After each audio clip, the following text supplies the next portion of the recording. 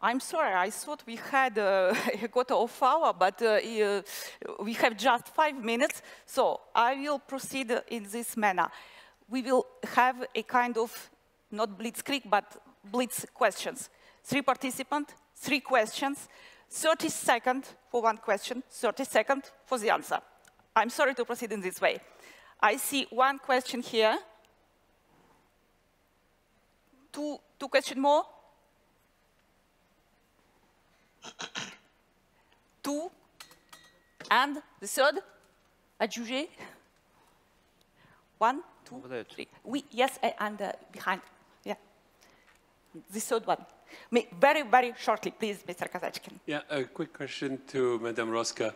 What has happened in Transnistria since February 24? What has changed? Thank you. The second question.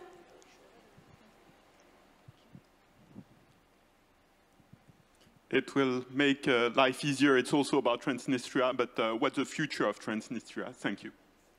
Okay, 2 questions on Transnistria. Other question? Just a few minutes. Yes, please. Please, ma'am. So, yes, I would like to know what is the situation in Armenia. I'm sorry, but we had a situation there a couple of weeks ago. So what does it look like now? Thanks. Right. Just sorry, we don't have the Armenian participant here, but maybe if our participants have an idea, you can say. So a little bit less than 4 minutes, Olga, we will start with you. Right. Transnistria, of course, Moldova's breakaway region remains a source of instability, a source of insecurity. 1,600 Russian troops are stationed there illegally. The negotiations are currently on hold due to the war, but we do maintain the dialogue just to make sure that all tensions are diffused and the solutions for pressing problems of people on both banks of the river are addressed. The situation remains calm, but of course the risk is there, and that's important to remember that.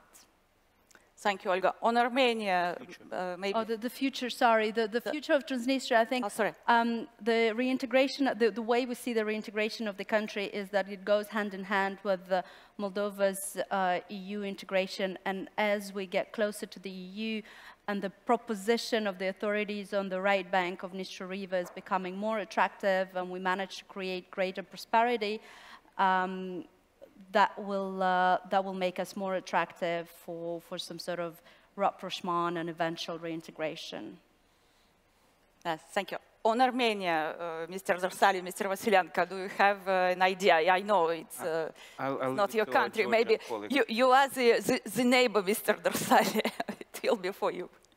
Well, there are our good neighbors, but it will not be correct for me to talk about our neighbors. But I really want, if I have 30 minutes, use my 30 seconds, if it is possible, talking about not Transnistria, but about generally about the occupied territories or the conflicts in different areas on, as you all said, post-Soviet space.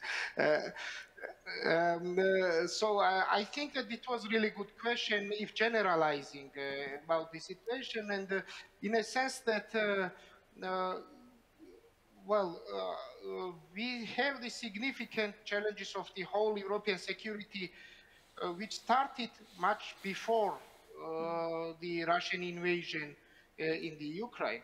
And when this is over, as we all want it to be over in that way, I think we have to address all these problems of the international and European security.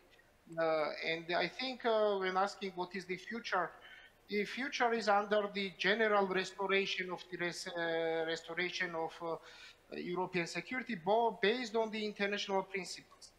This is territorial integrity, this is human rights, first of all. In case of Georgia, we have 80% of population of these territories out of Georgia, out of these territories, because they were ethnically cleansed during the several waves of ethnic cleansing. So restoration of justice, restoration of human rights, first of all, and restoration of territorial integrity, this is the future. Or we don't have proper international system generally. Thank you very much, Mr. Darsalia. I think it's a perfect timing to finish. Thank you so much, Roman Vassilenko, Olga Rosca, Lasha Darsalia. And I hope, I wish we can see you next year, and I hope next year we will speak not about the war, but about the peace. Thank you.